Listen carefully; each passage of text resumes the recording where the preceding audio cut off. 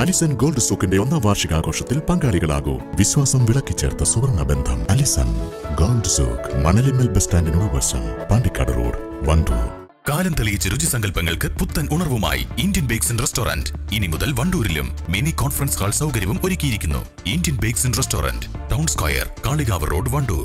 പൊതുകുളത്തിൽ സാമൂഹ്യ വിരുദ്ധർ വിഷം കലക്കിയതായി പരാതി. വണ്ടൂർ 16ാം വാർഡിൽ തച്ചുണ്ണിക്കുന്നിലെ പഞ്ചായത്ത് കുളമാണ് മലിനമായതിനെ തുടർന്ന് മീനുകൾ ചത്തുപൊന്തിയിട്ടുള്ളത്.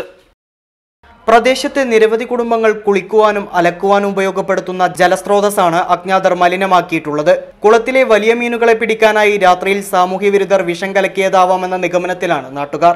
ഇവിടെ ആരോ ഇന്നലെ രാത്രി ഒന്ന് മീൻ പിടിച്ചതാണ്. ഇതിൽ നഞ്ഞെന്താ കലക്കിയതാണ്. നഞ്ഞ് കലക്കിയിട്ട് മീൻ പകുതി ഇത് ചത്ത് പൊങ്ങിക്കുന്ന നിങ്ങൾ കണ്ടല്ലോ. ഇത് കണ്ടോ, മത്സ്യം കംപ്ലീറ്റ് പൊന്തി കിടക്കാണ്. ഇതിനിപ്പോൾ എന്തായാലും ക്ലീൻ ചെയ്യാതെ കുളിക്കാൻ പറ്റൂലല്ലോ. ഇതിനെ ഈ ചുറ്റുപാടിൽ ഒരു 50 കൂടെയെങ്കിലും ചുരുങ്ങിയതുണ്ടാവും.